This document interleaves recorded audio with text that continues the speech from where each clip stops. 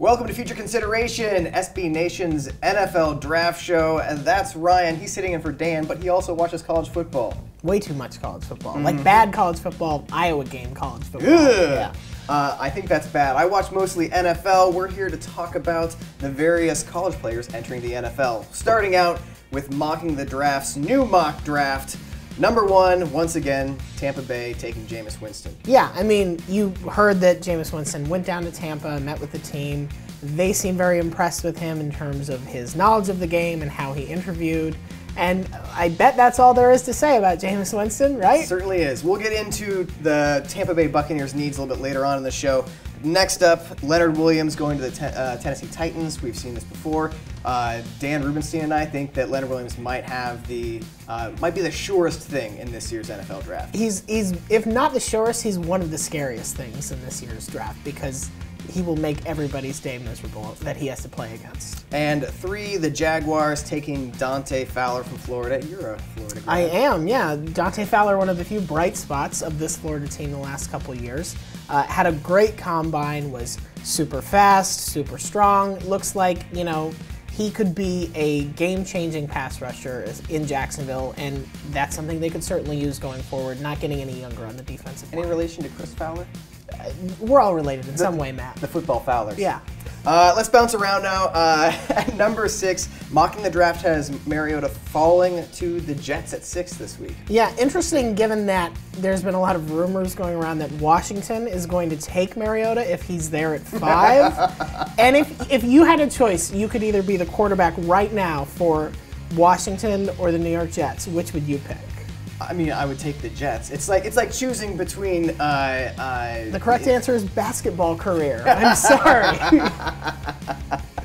Yeah, it will be interesting to see if the Jets could ruin another talented young quarterback. I believe that they believe they can. Yeah. So. We won't find out unless. Oh man, Marcus Mariota. I hope for better for you. Yeah. Sir. At number 8, the Falcons taking Vic Beasley, the defensive end, outside linebacker from Clemson. Tell me about him. He is a phenomenal pass rusher. He also, like Dante Fowler, had a really nice combine.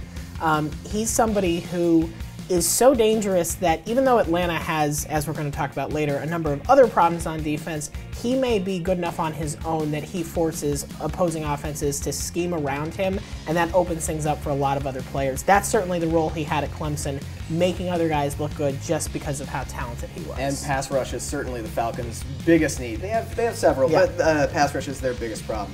Okay, at 14, the Dolphins taking Devontae Parker from Louisville. Yeah, I think this is interesting given that Brian Hartline's gone now to Cleveland.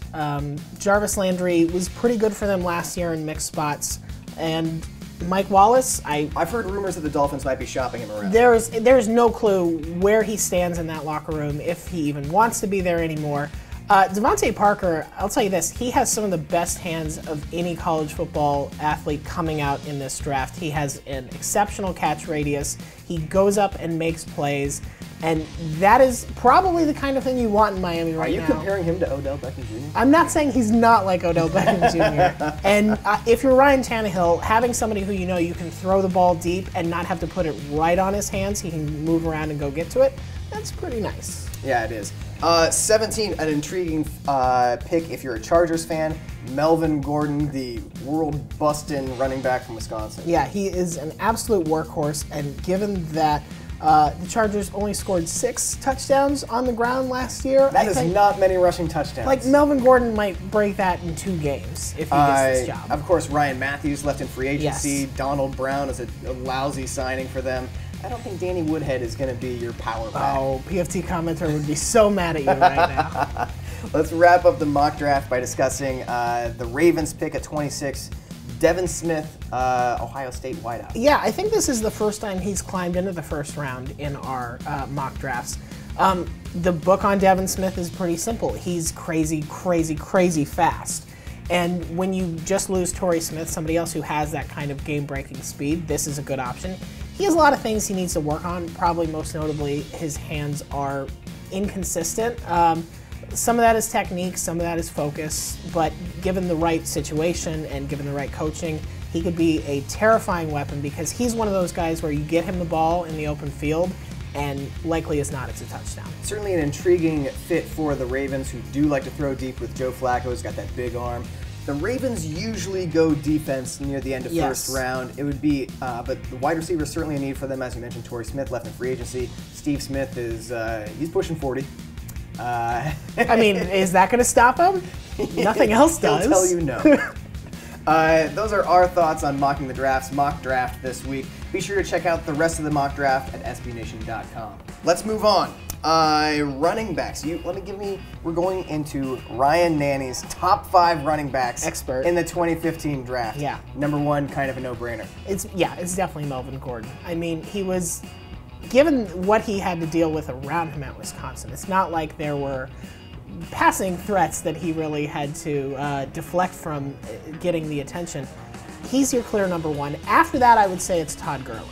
And Todd Gurley, if he wasn't coming off an ACL injury late in the year, maybe would have jumped Melvin Gordon. Those are the 2 names. Even as just a casual observer of the game, I would always just see Todd Gurley and Melvin Gordon running over someone and then a burst of speed all the way to the end zone. Melvin Gordon's numbers defy logic. 7.5 yards per carry in 2014 for almost 2,600 yards and 29 touchdowns. Yeah. It's beyond anything that even makes sense. Right, and given that everybody knew what they were going, it's not like he was a surprise, like, oh man, Melvin Gordon came out of nowhere. They knew coming into the season he was going to be the bulk of the offense, and he took the ball and basically ran all over everybody with it, with the exception of Ohio State. Yeah, and number 3, a surprise pick here, you have Amir Abdullah from Nebraska. Yeah, I like him because even though he's not the biggest guy, he's already put on a lot of muscle and weight. He has a reputation, or had a reputation in the Nebraska locker room of just being a monster in the weight room, which is certainly something you like to see of somebody who doesn't have that naturally bigger frame. He's also a very patient runner. He doesn't just try to find the outside and just, run to daylight. He lets plays develop. He doesn't get ahead of his blockers. And he's also a very useful receiver. So he is the kind of guy who, even though he doesn't necessarily have the raw power of a Melvin Gordon or a Todd Gurley, he gives you enough other things to be a very nice second, third round kind of running back. Worth noting, he also impressed during his week at the Senior Bowl, and made the honor roll while majoring in history. And NFL front office people love any player who didn't just major in communications. It's true, and Nebraska football, as of late, history seems to be, the focus for them. Number 4, you've got Jay Ajayi, the only running back whose first name appears in his last name in this draft. Total value there. Yeah. He's his own depth chart, basically.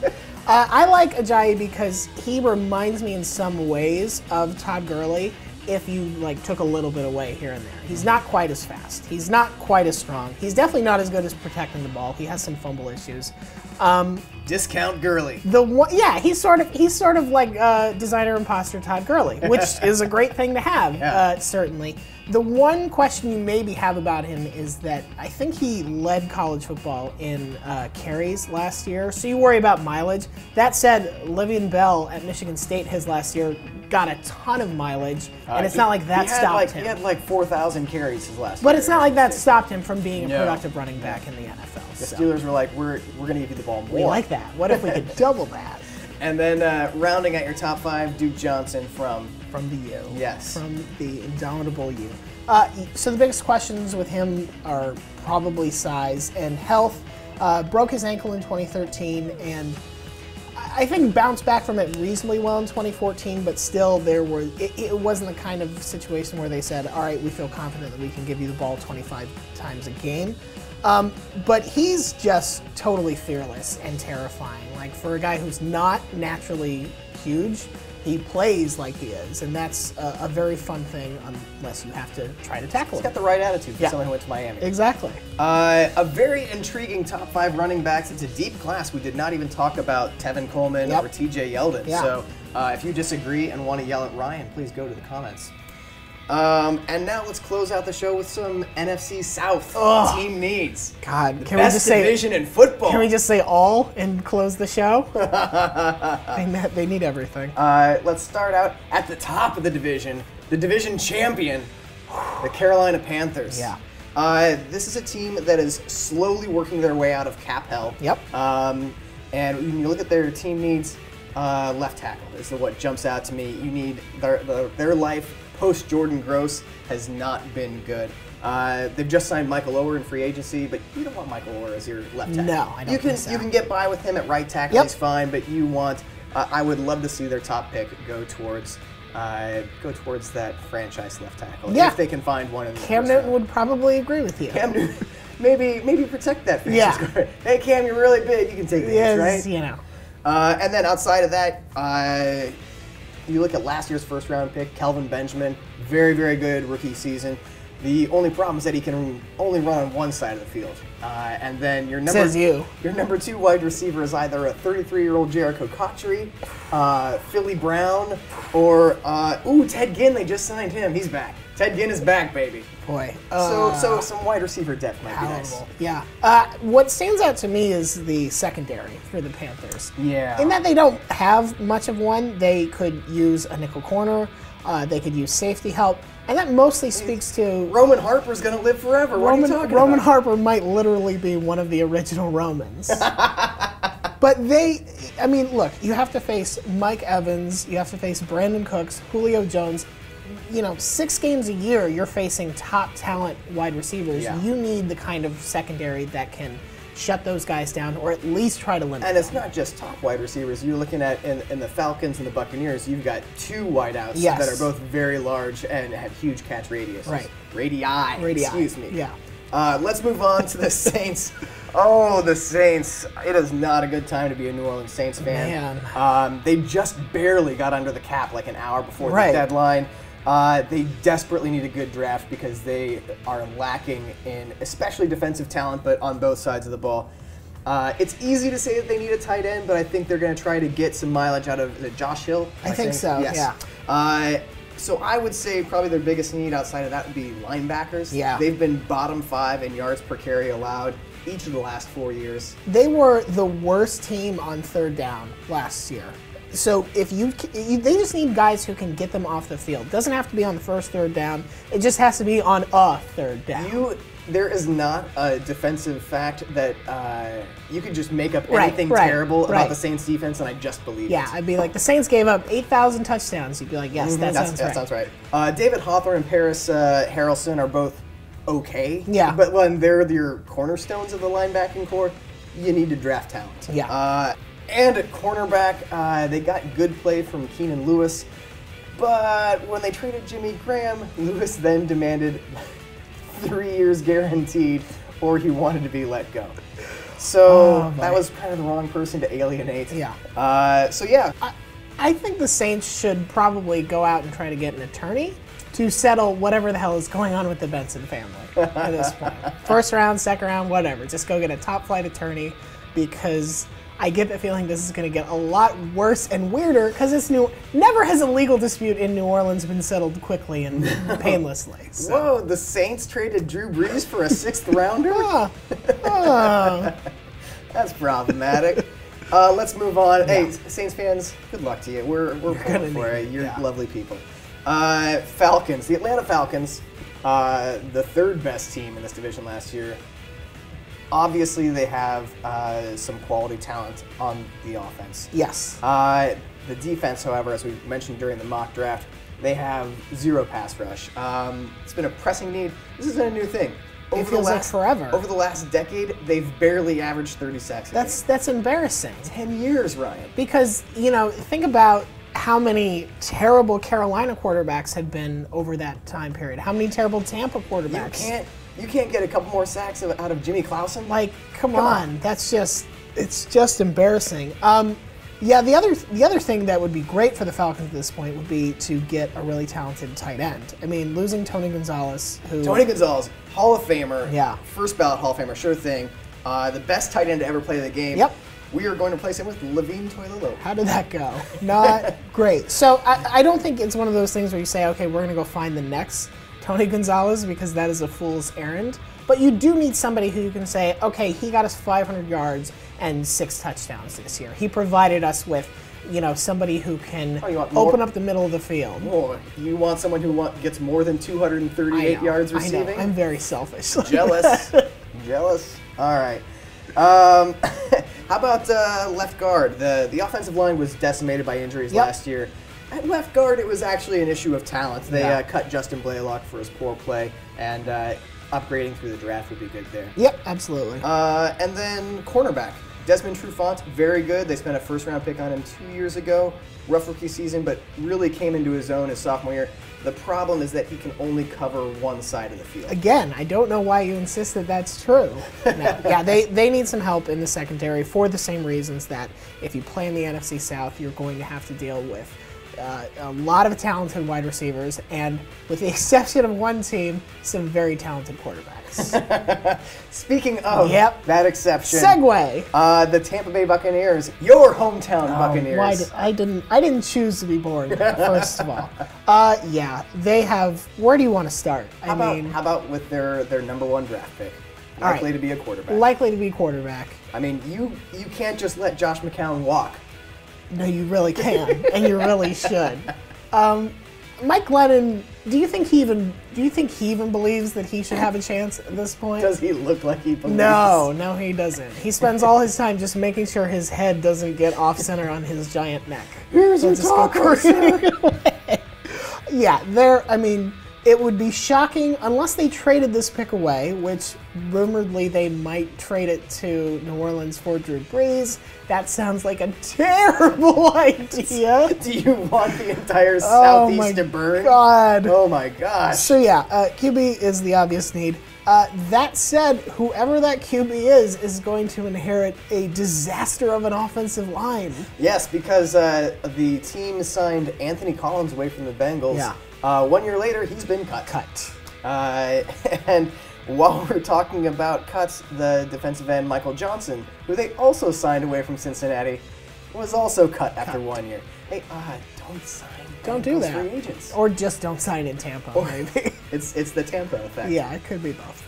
Let's go back to the offensive line. The notes on the offensive line from Buccaneers reads like an internet comment. This guy sucks. He's terrible. It actually reads like when the Red Cross sends you an email describing devastation in some other country and asking for money.